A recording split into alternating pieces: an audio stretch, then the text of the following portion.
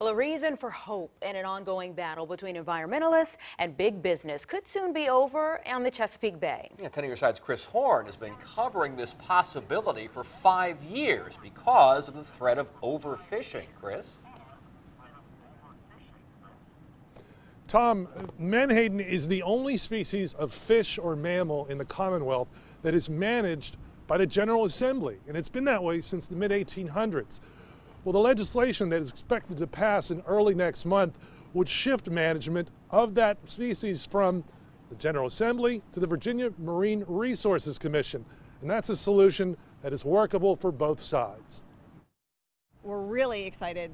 Now we finally have some progress with this fish. Menhaden is one of the most important parts of the Chesapeake Bay ecosystem. You might not know it from your dinner plate, but it's a really highly nutritious fish. It's high in oil content, and that's what makes it so important as a forage fish for summer flounder, bluefish, birds, marine mammals. For years, environmentalists said that Menhaden were being overfished.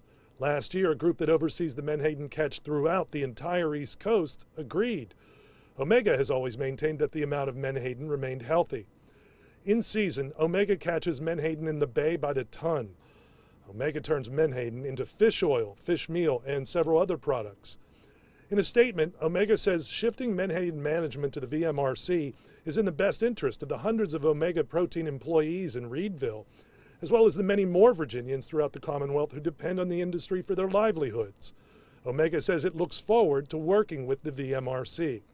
With both sides in favor, the bill is expected to pass in the coming weeks, but the Bay Foundation is still urging voters to tell their state lawmakers to support it. This fish needs to be managed better. It needs to be managed by the experts, by Virginia Marine Resources Commission, like all the other fish in Virginia. Now, the federal government has stepped into this controversy.